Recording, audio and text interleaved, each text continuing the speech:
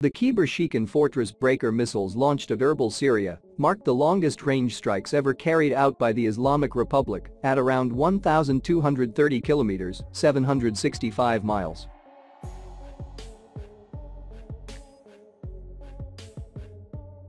Iran claims the missile has a maximum range of around 1,450 kilometers (900 miles), carries more powerful explosives than previous iterations, and has new capabilities to evade air defenses.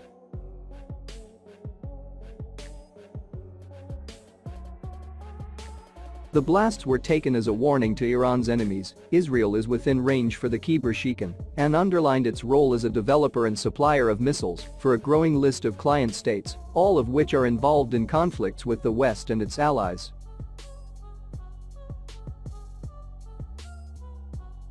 "We are a missile power in the world," announced Iran's defense minister, Mohammad Reza Ashtiani, after the strikes this week.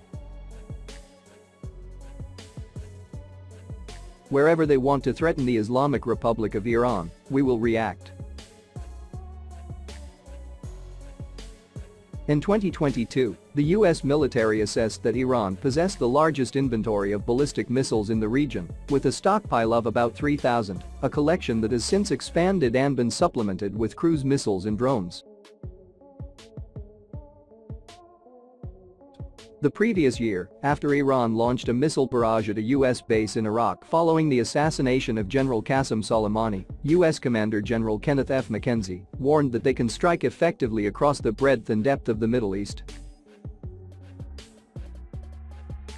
They could strike with accuracy, and they could strike with volume.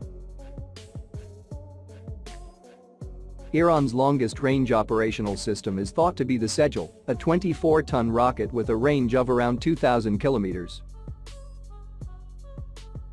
But Tehran's sprawling military-industrial complex, a partnership of military, universities, and private firms, is developing designs that would put much of Europe within range.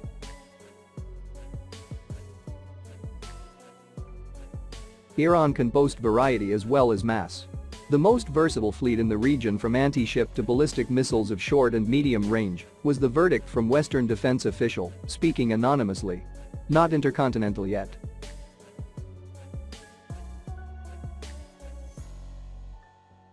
Iran's missile program owes much to its former alliance with the US, says Dr. Michael Knights, a security analyst with a focus on Iran at the Washington Institute.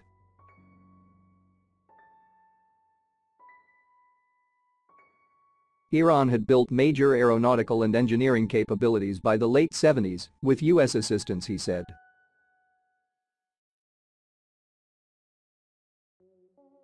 After the 1979 Islamic Revolution led to extended hostilities between Tehran and Washington, Iran's scientists developed expertise in cloning the weapons of other powers.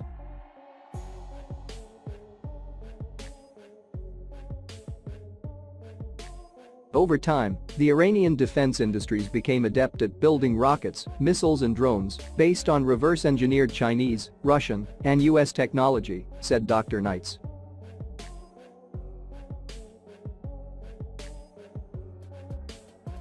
Iran has evaded sanctions by gaining access to foreign weaponry through espionage and battle. Developing the Shahd-171 drone after shooting down a US RQ-170 Sentinel. And the Havaza cruise missile based on the Soviet Kh-55.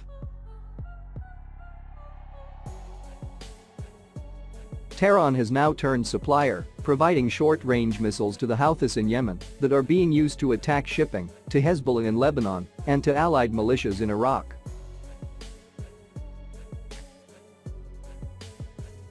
Western officials also believe Iran will soon supply Russia with missiles as well as drones for use in its war on Ukraine.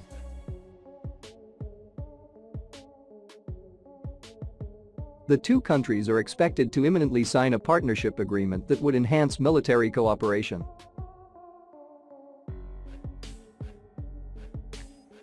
Iran is willing to share this technology with all members of the Axis of Resistance to varying degrees, says Dr. Knights, referring to the alliance of militants that includes Hamas, Hezbollah, and the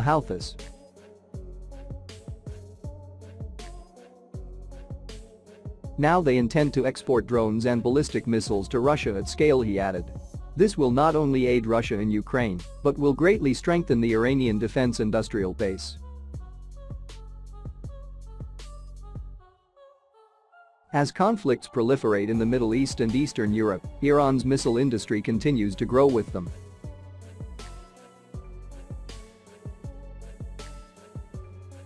Overall, Iran has more than 3,000 ballistic missiles in its arsenal and is steadily adding to its stockpile of cruise missiles, according to U.S. intelligence and military estimates.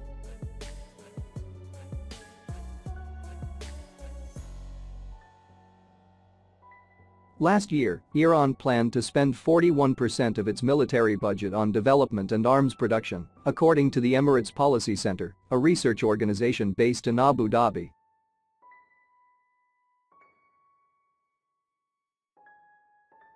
By comparison, its primary combat weapons, tanks and aircraft, are largely considered either aging or obsolete.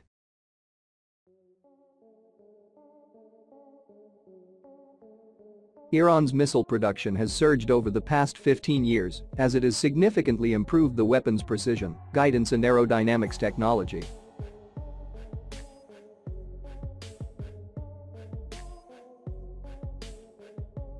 Over those years, Iran shifted from a more defensive posture in the Middle East to one in which the Revolutionary Guards have taken a more assertive role across the region, including joining forces with other Shiite Muslim militants in Iraq, Lebanon, Syria and Yemen.